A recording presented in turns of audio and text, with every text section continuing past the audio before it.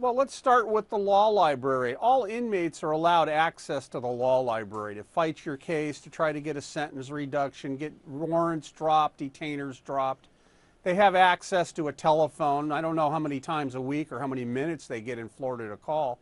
They also have access to visiting, so they will have contact with people on the outside. What about the internet, And Larry? myself, well, they should not have any access to the internet. I mean, in the federal system, you have access to email where you can email things back and forth, but there's no pictures, there's no documents.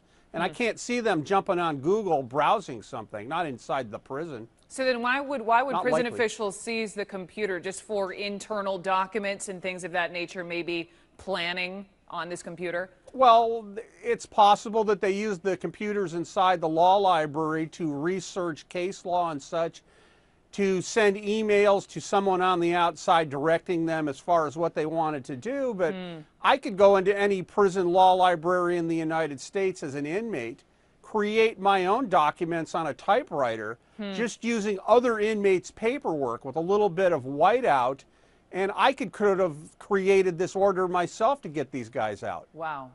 So when we hear about this forging of paperwork that was clearly successful in this case, have you heard of this happening before? Well, I'll give you an example. I was in a federal prison in El Paso, Texas, Latuna Federal Prison, and some of the inmates there had outstanding warrants. They had detainers that were preventing them from being released. I drew up paperwork and sent it into the court back in California where they had their detainers out of. And mistakenly, the California state court system looked at the paperwork that I sent in and actually lifted the detainers on these people.